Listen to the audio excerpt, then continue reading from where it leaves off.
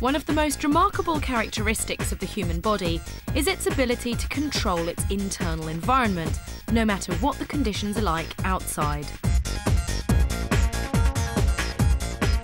Whether you're sweating profusely in a sauna or doing strenuous exercise in the hills,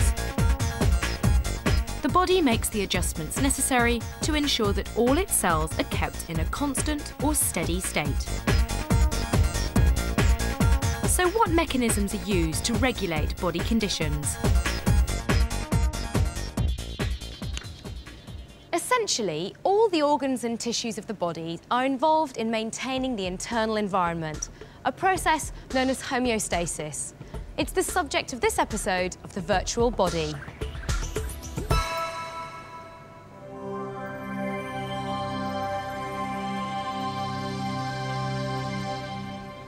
Planet Earth is unique in our solar system. It regulates itself to keep any changes within a narrow margin. By doing this, it maintains what's known as a steady state, its own form of homeostasis. Here in this greenhouse, it's important for the development of these plants that their environment remains more or less constant. Too hot or too cold, and the plants die, and that's bad for business. The temperature of the greenhouse is regulated with sensors and thermostats. If the greenhouse gets too cold, the thermostat senses this, activates the heating and closes the ventilation. When the temperature gets too hot, the heating is switched off and the ventilation opens. A similar set of controls work with light intensity. When it's too sunny, the shades are brought across. When the sun goes in, the shades are removed. These light and temperature regulations are examples of negative feedback. That is, when a change away from the ideal triggers a reaction designed to bring conditions back to normal. This principle of detection and response is fundamental for control in lots of areas of life, such as in the supermarket. As the shoppers leave the supermarket, the checkout tells a computer in the warehouse that these items need replacing. To begin investigating how our body controls its physiology, it's worth asking several questions. Firstly, what factors bring about change? Secondly, how are these changes detected and, if necessary, reversed? And lastly, what happens if these changes are not detected? Whenever the body experiences a change, whether internally or externally, the change is detected and an appropriate response occurs. Why do conditions in the body need to remain constant?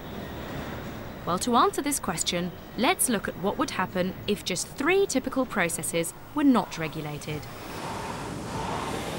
To start with, let's examine the water content of the body. We all need water. Our cells are bathed in a watery solution, but what would happen if that water content were not controlled at a cellular level? All our cells contain cytoplasm, a complex solution that is separated from its surroundings by a semi-permeable cell membrane. All cells can gain and lose water by osmosis. If the concentration of water in the solution outside the cell becomes much higher than inside, then water will pour in through its membrane. Animal cells are unable to bail out this excess water and the cell ruptures. Now let's examine what happens when a cell is exposed to too much heat. If the body's temperature is increased, heat-sensitive cells detect this change. The capillaries dilate, resulting in a greatly increased blood flow to the skin. This is termed vasodilation, and heat is thus lost to the environment. Zooming into an individual cell, what happens when the temperature increases? All cells are made of proteins, such as enzymes. Above 40 degrees centigrade, enzymes are denatured. That means they cannot be reformed. Cell activity grinds to a halt, and it dies. Just a tad. And finally, sugar concentration. Too much sugar in water is drawn out of the cell, causing it to collapse. So the body carefully regulates sugar levels by the release of hormones such as insulin and by the activation of enzymes. So let's look at temperature regulation within the body first. A sauna is an incredibly hot environment, and this young man looks very hot and sweaty. Humans, like all mammals, are a warm-blooded species. We refer to them as homeothermic. We can control our own body temperature to a certain extent at around 37 degrees centigrade, despite changes in the temperature of our surroundings or indeed from the heat we generate for ourselves through exercise or internal chemical reactions. So what happens when we sit in a sauna or sunbathe on a tropical beach? Our ability to thermoregulate, to regulate temperature that is, happens both through our own voluntary actions and through the automatic mechanisms of the body. Changes in external temperature are detected here by temperature sensors in the skin. We sense the change in temperature and feel hot or cold, and so we can take appropriate action. Most of the time, however, we're unaware of thermoregulation taking place. It happens automatically, primarily by the brain taking control of the regulation. One part of the brain is responsible for detecting most of the changes that can affect us. This is the hypothalamus. It works in conjunction with the body's master gland, the pituitary. Together, they form the main control function in homeostasis. In the sauna, the temperature is rising. High temperatures affect the rate of chemical reactions in cells and can even threaten their very structure by destroying the proteins in the cell membrane. Think about how different cooked egg is from raw. The body must prevent its insides becoming as hot as the outside. Remember, the hypothalamus is like the body's own thermostat. It measures the temperature of the blood flowing through it. If the temperature goes up, the hypothalamus initiates a corrective response, sweating. The sweat glands work overtime, producing lots of sweat, which evaporates, cooling the skin, together with the blood flowing through it. Some responses to temperature change are clearly visible to the eye. If our man from the sauna now takes an extremely cold shower, he shivers. This rapid contraction of his muscles generates heat. The covering of hair over our bodies also helps with temperature control. Our hairs stand on end, a process known as piloerection. In this way, hairy mammals trap a layer of air above the surface of the skin, forming an insulator and preventing heat loss. Because we humans don't have much hair on our skin, the most obvious result is that we get goose pimples. But corrective responses also take place beneath the surface of the skin. When the body needs to reduce its heat loss, these blood vessels narrow, a process called vasoconstriction. Warm blood is kept deep within the body so that heat loss to the outside is minimised. This is why the skin can look blue in the cold. However, there is a limit to how much heat variation our body can control. Let's put it to the test under some severe weather conditions.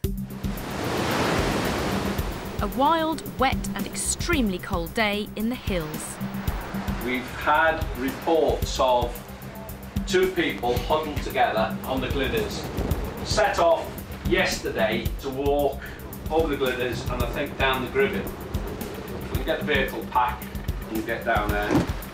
But I would suspect with the weather last night and the rain and everything, cold, wet, and I think rather fed up. These extreme weather conditions can be very dangerous for people who go out to enjoy the countryside without proper knowledge and equipment. Also backed up by a phone call from a husband who says that they were supposed to camp somewhere down in Capel last night and be home sometime today and didn't make a sort of early morning phone call to say that everything was hunky-dory. Clive will look after the medical side of it, Mike can look after the mechanics. Okay. Hiya, hiya. Marion, we're going to look after Anna. I want you to come with us now. Okay? Okay, she's not breathing as fast as I would want. You can have the oxygen. Let's have a listen at her heart. Her pulses are absent at the periphery. Capillary refill's delayed. Hello, Anna. Can you hear me? I get a little bit of a response to voice. Respiratory rate's only 8, heart rate's only 50. If the core temperature of the body falls below 35 degrees centigrade, much of the body's chemical activity slows down and hypothermia may begin.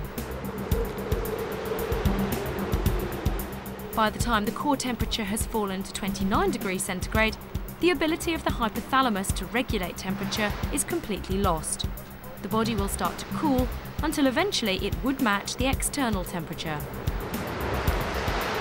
The mountain rescue team was successful in saving the hill walkers this time, but if the body's core temperature drops to 25 degrees centigrade or below, death is likely to occur.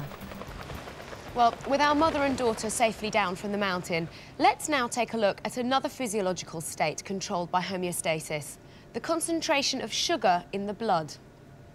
Blood glucose is important for the correct function of body cells. It's required for cell respiration. There's a narrow range between 80 and 90 milligrams per 100 cubic centimetres of blood glucose that's ideal for the body. When we eat a lot of certain foods, like simple carbohydrates, then blood glucose rises. Negative feedback sets in, and blood glucose is returned to normal within about 2 hours. The reverse occurs if the blood glucose level falls too low. So how does the body regulate blood glucose in this way? This is the pancreas. It has receptors that detect the rise in blood glucose. The pancreas then releases insulin into the blood. Insulin is a hormone which is released in response to rising blood sugar levels. It travels in the bloodstream to all tissues, particularly the liver and muscles, where it sets about removing the sugar from the blood. It does this in 2 ways, by converting glucose to glycogen in the liver and by promoting the uptake of glucose by muscles for cell respiration. As a result, glucose leaves the bloodstream and the blood glucose level falls. What happens if the blood glucose levels fall too far? Well, the pancreas receptors detect the fall in blood glucose and another hormone is released called glucagon. Its job is to increase the amount of glucose in the blood. It activates enzymes inside the tissues, especially the liver and muscles, which then converts the glycogen back to glucose.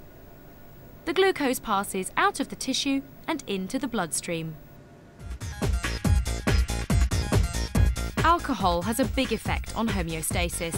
It interferes with both temperature control and water regulation. When you drink, the alcohol level in the blood increases. It begins to interfere with brain activity and the mechanisms that control your water and temperature regulation. And you become easily dehydrated and don't respond properly to heat and cold. The maintenance of water content is the last homeostatic mechanism we're going to examine. The regulation of water content takes place in the kidneys and is under the control of a hormone called ADH, antidiuretic hormone. Like most homeostatic mechanisms, the maintenance of water balance involves negative feedback. What happens when the body is short of water? The concentration of salts in the blood becomes high. This high concentration is detected by special cells called osmoreceptor cells, found in the hypothalamus. The hypothalamus responds in 2 ways. Firstly, it stimulates the thirst centres in the brain, and secondly, it stimulates the pituitary gland to secrete antidiuretic hormone, ADH, into the blood, where it's carried to the kidneys. It's the kidney's job to filter the blood and regulate its water content. Our urinary system is contained in our abdomen. But how is urine produced? Well, urine is a watery fluid that's produced in the kidneys. It's our body's way of removing soluble toxins that have accumulated from our chemical processes. The body needs to remove them because if they were allowed to build up, they would poison the tissues. The urine trickles down the ureters, or tubes connecting the kidneys to the bladder. As more urine collects, the bladder expands, and at a certain point it's automatically emptied. Luckily, we can learn to override the automatic emptying process. We empty the bladder by the process of urination. Let's now look at how our urinary system works. The urine is produced in the kidneys, and the major waste product in urine is urea. But what is urea and where is it made? Well, urea is formed here in the liver from the breakdown of proteins not required by the body. Urea contains nitrogen and is poisonous. It must therefore be removed from the body. The urea is transported in the blood to the kidneys. Here it's removed and mixed with water and other substances removed from the blood to form urine. So how is the urea removed from the blood in the kidneys? Well, the most important structures in the kidneys are the nephrons. These are cleaning areas, and we've got about 1 million nephrons in each kidney. The nephron is made up of 3 structures. Firstly, the renal capsule. The capsule is shaped like a wine glass, the central part of which holds a bundle of capillaries called the glomerulus. Secondly, the renal tubule. This narrow tubule has its inner end connected to the renal capsule and its outer end to the third structure, the collecting duct. This duct leads to the ureter. Blood from the liver and the rest of the body, high in urea, reaches here, the glomerulus, where the narrow vessels create an area of relatively high pressure. This forces a lot of the fluid part of the blood through the walls of the glomerular capillaries and into the space inside the renal capsule. The fluid that passes through contains useful substances such as glucose, water and salts, as well as harmful urea. But the blood cells and proteins are too large to pass through and remain in the capillary blood. So therefore, the blood is selectively filtered as it passes through the glomerulus. The filtered fluid, or filtrate, trickles along the renal tubule, where much of the water, glucose and salts are reabsorbed, ensuring the blood maintains its correct composition. The toxic urea is left behind. The remaining fluid then trickles into the collecting ducts and finally into the ureters. Now called urine, it passes down the ureters and drips into the bladder. Homeostasis is a necessary process because although our cells are very efficient, they're also very demanding. In order to function properly, cells require tissue fluids, nutrients and oxygen to be delivered and waste products to be removed. The concentration, temperature and pH of the fluid around the cells also needs to be kept within safe limits. The steady state of homeostasis is actually a little misleading. Conditions are not always constant, but they are maintained within a narrow margin. While the temperature and pH of the blood varies only slightly, the blood glucose level can fluctuate considerably throughout a normal day without any harmful effects. Homeostasis is the control and regulation of the environment within our body cells. And it's amazing to think that many of our major organs and body systems only exist because of this regulation.